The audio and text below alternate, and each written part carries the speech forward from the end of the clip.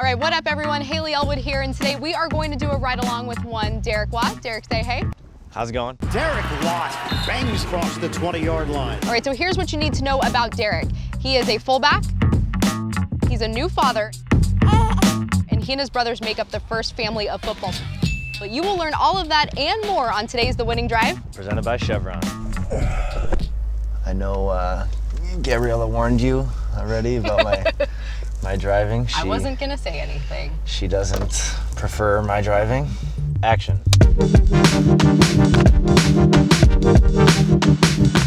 All right, so Derek, we can't really start talking to you without talking about your family. Like I said, kind of the first football family right now in the NFL. You and your brothers, obviously, JJ and TJ, but just growing up with them, what was that like?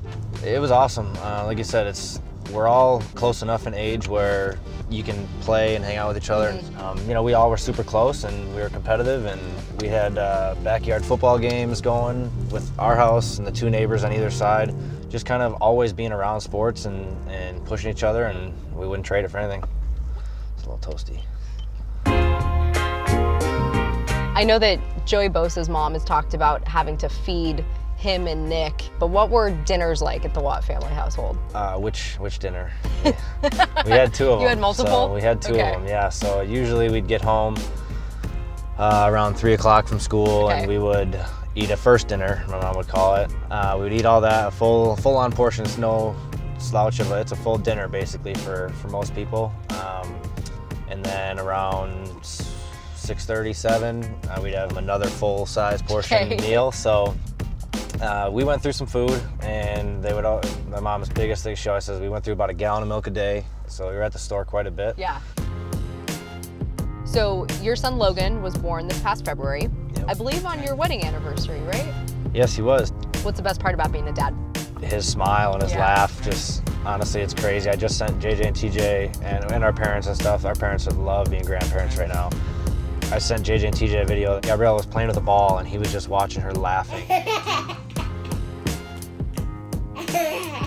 And I sent it to him, and they said, that's amazing. Anytime I'm having a bad day, I'm watching that video. It's so awesome. It's the best. Who's a happy camper? You guys took a little road trip over summer. We did. In an RV. That we did. Where did you go? So yeah, we went back to Wisconsin. We went from California through Vegas. We went through a little bit of Arizona. We went through Colorado, Utah, Nebraska, Iowa. Gabriella, she wanted to drive that thing. I give her a lot of credit. So yeah, I was kind of on Logan duty I'm sitting there on the couch looking out at some of the mountains going through Colorado. Hey, and it's a good gig. We're just hanging out, and I'm in the living room of the RV, watching mountains pass by as I'm holding Logan and just enjoying it. All right, so Derek, now it is time for the final mile challenge presented by Chevron. So I'm gonna put 45 seconds on the clock. I'm gonna give you a topic, and I need you to name 5 sports teams that don't end in S. I will tell you there are 9. There's 9 total. There's 9 total. There's 9 among all sports, and I gotta name 5 of them in 45 seconds? Yep. I might not get one. And so I'm gonna count you down, okay, ready? Okay. 3, 2, 1. Okay, the Colorado Avalanche. Okay.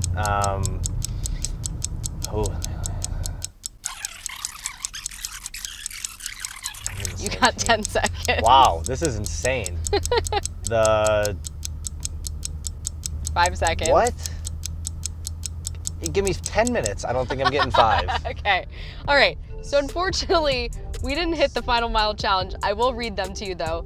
The Red Sox, the White Sox. You got the Avalanche, the Heat, the Wild, Thunder.